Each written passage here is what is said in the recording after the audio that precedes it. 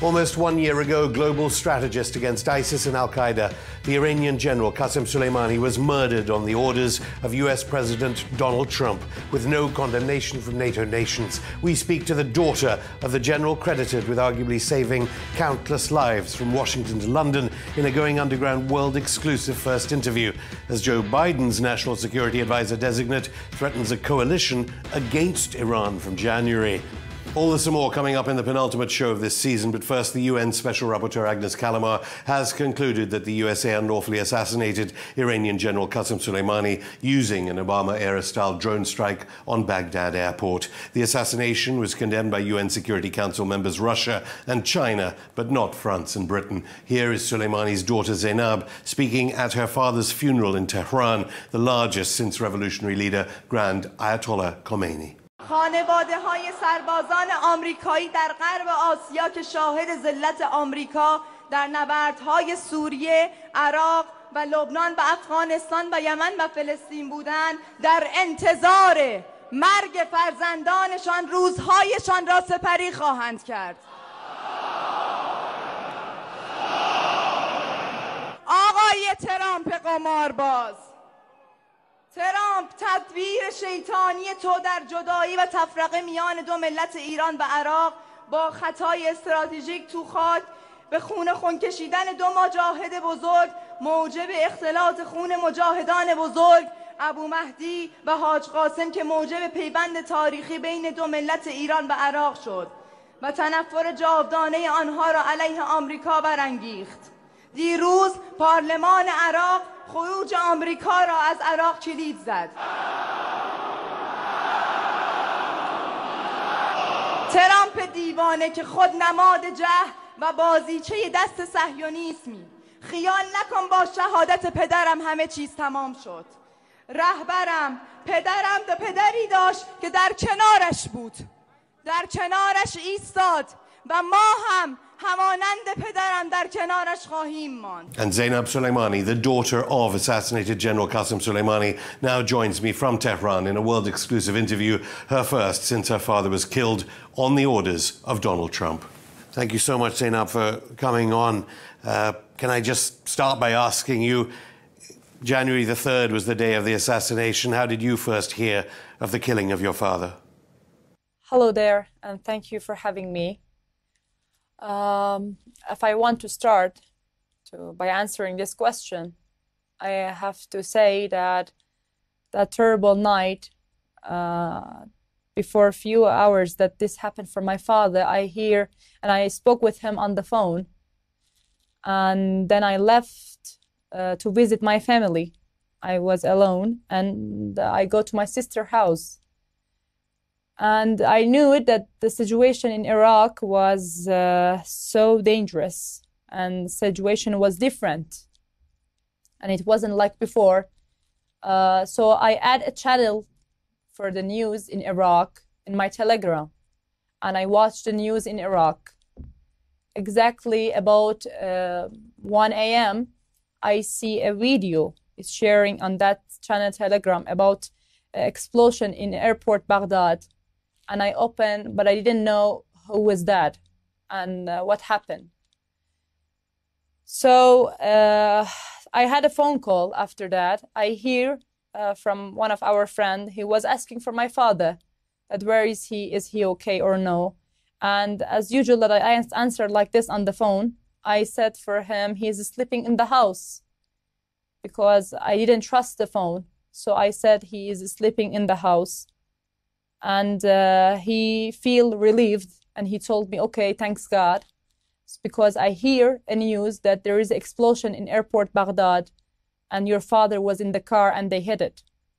So I got so shocked and full of stress, like my heart was going out from my chest, and I didn't know what to say. I just told him, can you check please for me? He said, why?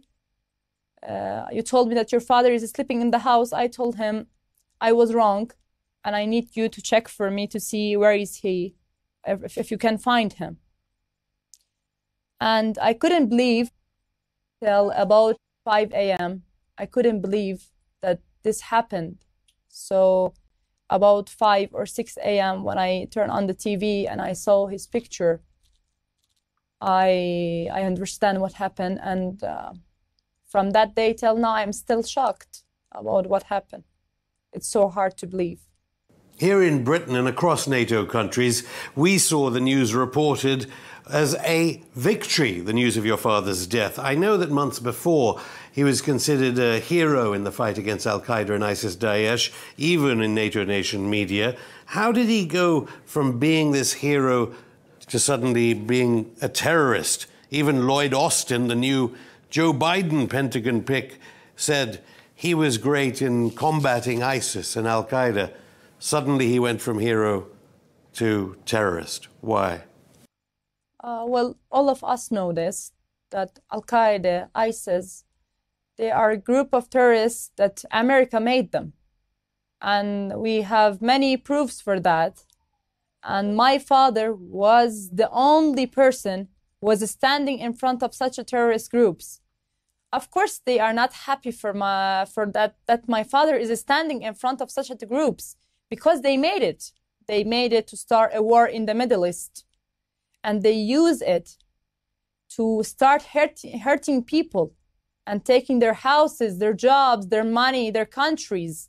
Of course, they are not happy for my father is standing in front of them and destroying them everywhere. And you know this, that, and I know also, recording that Julian Assange, the founder of WikiLeaks, he exposed the email that Jack Sullivan was telling Hillary Clinton that Al-Qaeda is on our side in Syria. Okay, that shows, and this man is still in the prison. Why? Because he exposed them. And he said for everyone that such a group terrorists that are killing people, innocent people in the Middle East, America made them, and they are like toys for them. The life of people, innocent people, are like toys for them. They attacked everyone, everywhere. And of course, they are not happy that my father is standing in front of them, and every plan they are making in Middle East, my father destroyed it. And he changed this game. He was the winner of this game, and he destroyed them. Of course, they are not happy, and they kill him so easy in another place, in an international airport. He was the guest of Iraqi people. They invite him to help them. How they dare to kill an official general of a country? They kill it easy, and they said, we kill it and we proud. Why they are proud? Because they kill someone like General Soleimani, that he was destroying all their plans, all the money they were putting on the Middle East. My father destroyed their plans. Of course, they will be happy if they kill him, and they will proud. And, you know, of course, they will say he was a terrorist because in their mind, my father, because he was destroying the people they created, he's a terrorist. Because he was saving innocent people's lives, he is a terrorist. Who is the terrorist here? They made these groups. They attacked people. They kill people easily, everywhere. They are the terrorists. Jake Sullivan, the former Clinton official, now picked to be Joe Biden's next national security advisor. Of course, Julian Assange, alleged by the UN to be being tortured near this studio. But you know that our viewers will be thinking, why would the United States, which suffered during 9/11, support Al-Qaeda and ISIS-Daesh? What did your father tell you about why he thought the United States would support those who had destroyed the World Trade Center in 2001 and attacked the Pentagon? Well, I have to say that my father believed he must stand in front of those power that they are trying to take the people's power, to free their freedom, their grants. And he always spoke with us about that he must to stand in front of United States because he is creating something like a virus everywhere, like this sickness is getting everywhere. He is coming to every country and taking their power, stealing their anything they have, they are taking from them. And they are saying, we didn't know about them and we don't know them and we will destroy them. They are liars. I will say they are liars, big liars. They pay for them. They give them army and they give them any stuff they need to stand in front of people in Yemen by support of Saudi. They let Saudi pay for them. And they are making a group terrorists to stand in front of Yemen people to take their freedom, to take their land, to steal anything they have.